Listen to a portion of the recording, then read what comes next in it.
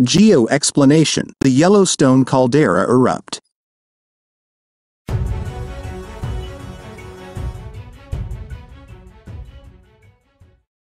The Yellowstone caldera, also known as the Yellowstone Supervolcano, is a massive volcanic depression measuring approximately 50 kilometers by 70 kilometers, 30 miles by 45 miles, located in the west-central area of Yellowstone National Park in northwest Wyoming.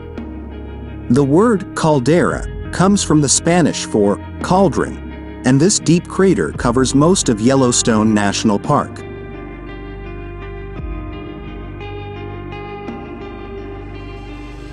Yellowstone's caldera is over 640,000 years old and is the youngest of the three largest calderas in the park. Around 66 million years ago in the Cenozoic era, extensive volcanic activity, glaciation, and widespread mountain building shaped the region. This includes the formation of the Abasaroka Mountains along the park's present-day north and east sides.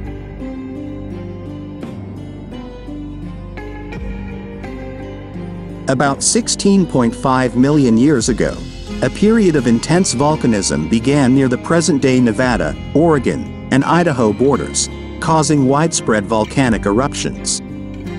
As the North American plate moves southwest over a shallow body of magma, a 500-mile imprint of more than 100 calderas has been created. Usually, calderas form after the collapse of the top of a volcanic cone, or group of cones, due to the partial emptying of a magma chamber during a major eruption.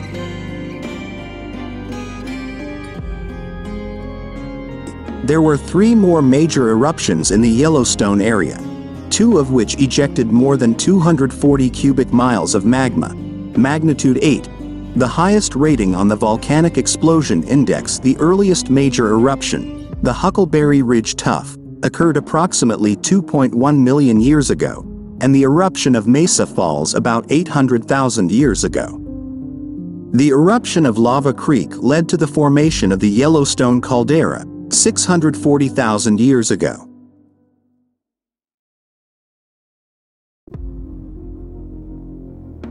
This eruption caused a large amount of hot volcanic rock to spread outward.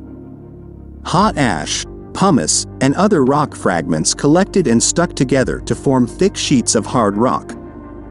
Volcanic debris from this eruption covered most of the continental U.S., with some material found as far away as Louisiana.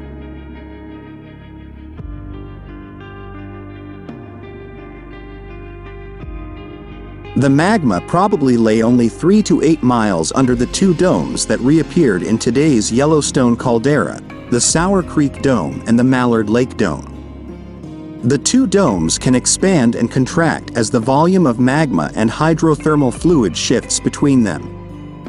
Over the past century, the bottom of the caldera has tilted southward due to net inflation, causing trees on the south bank of Yellowstone Lake to stand in the water and sandy beaches to form at the lake's north end. Yellowstone occurred about 70,000 years ago, when rhyolitic lava flows erupted. As a result of the largest currents, the Pitchstone Plateau in southwestern Yellowstone National Park was formed.